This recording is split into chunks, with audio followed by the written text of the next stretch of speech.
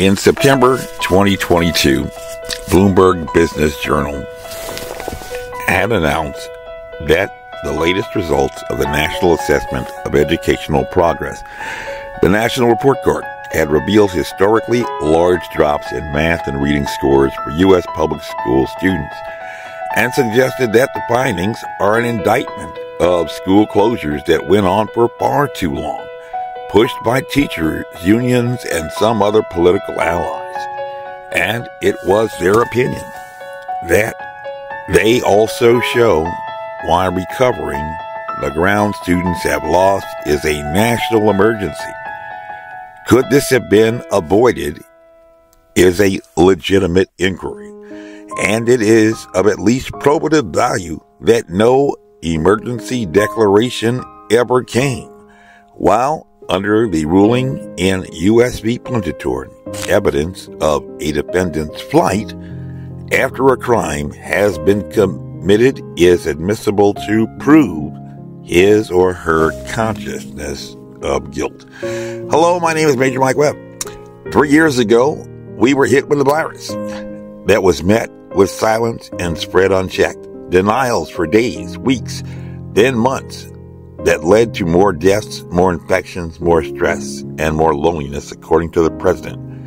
Picking up from the last time in this after-action review on decisions made by the leaders of the Arlington Public Schools so as to ensure that the training objectives have been accomplished, in the last video we had covered in this leadership development role-playing simulation, first, the lesson that leaders conduct AARs and IPRs during and after training. For what? To improve in performance and proficiency in TTPs, or tactics, techniques, and procedures. Second, we should have at least become acquainted with the concept that if you fail to plan, you essentially plan to fail, because you cannot hit the ground running to implement the decisive plan if you don't even have one. And you'd be surprised how many kids missed that little item on the test. Third, when you are making $250,000 as a superintendent and are responsible for 29,000 children and 434 employees, all looking to you for answers, your job becomes to get those answers. That's your priority, to begin to develop and refine a clear picture of the threat to enable you as a leader to develop a reasonably calculated plan to mitigate or prevent the harms or threats.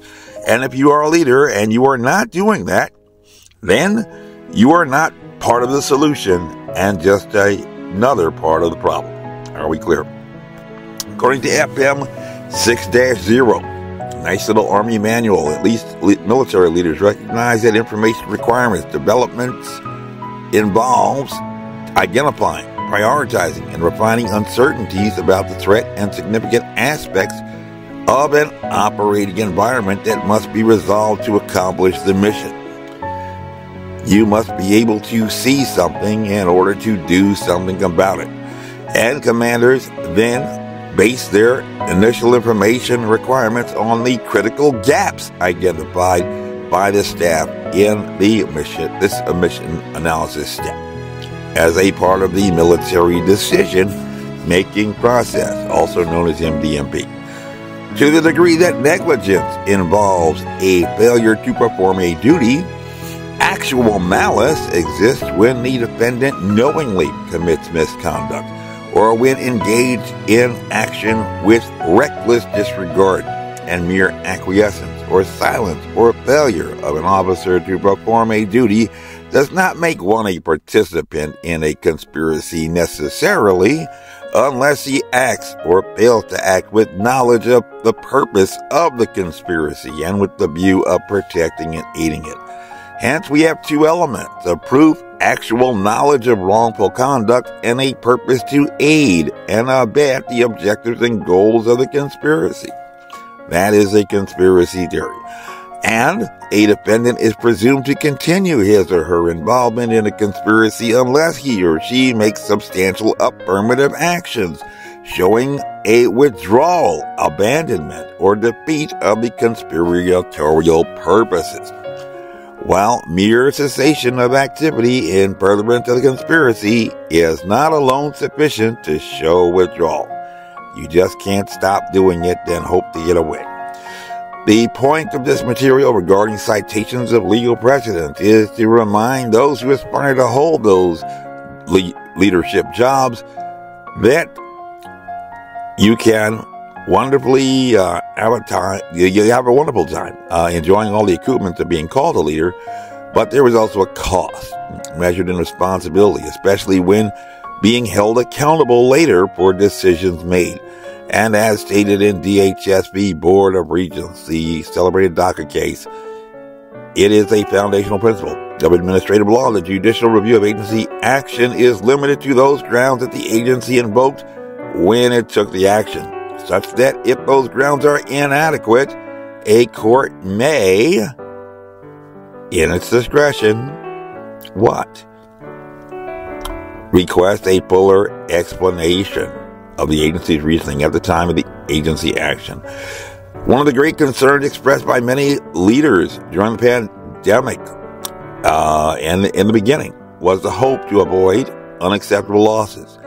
But at least problematic for public policy was the discussions focused upon an inestimable loss of life, engaging in speculation, traditionally eschewed in American courts, while leaders appeared to downplay the opportunity costs associated with those decisions they were making in order to avoid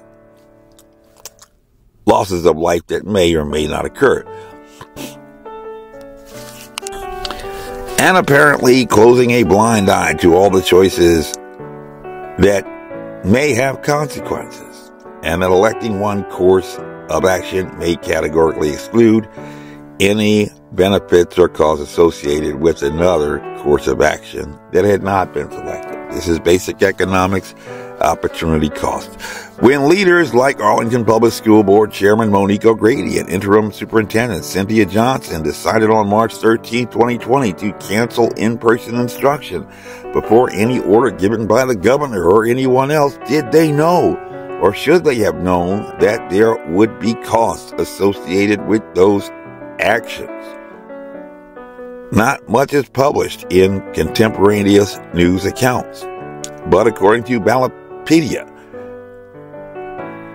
there were 5 main types of arguments that many leaders advanced for school closures. Number 1, and we can assume that they probably in Arlington fell within one of these 5 or all 5. Number 1, school closures were necessary to prevent the spread of the virus. True or false? 2, evidence from past pandemics supported the efficacy of school closures. True or false? 3, reopening schools would increase COVID-19 spread. True or false? Reopening schools put people of color at highest risk. True or false? 5, keeping schools closed made sense because COVID-19 outbreaks were inevitable. Now, considering these arguments, place yourself in the place of Superintendent Johnson and School Board Chairperson O'Grady and ask yourself in this role play, are these based in fact, or are they just assumptions, posing a hypothesis that needs to be validated and requiring a process of identifying those gaps in knowledge to better inform leadership on how to address the crisis, to develop reasonably calculated measures to mitigate or prevent the risks, harm, dangers, and threats presented in the operating environment? Or when you're making $250,000, do you just look up and tell people that you're waiting for instructions from your boss, somebody even further up the chain than you, because you are only following orders? That's a good question. And it's certainly an excuse that has been given by some leaders when suddenly things started to roll downhill. If you were on the stand in court, and this is the big question, being held accountable for your decisions now, could you, telling the truth, the whole truth and nothing but the truth, get acquitted? This message was approved by Major Mike Webb. Honest.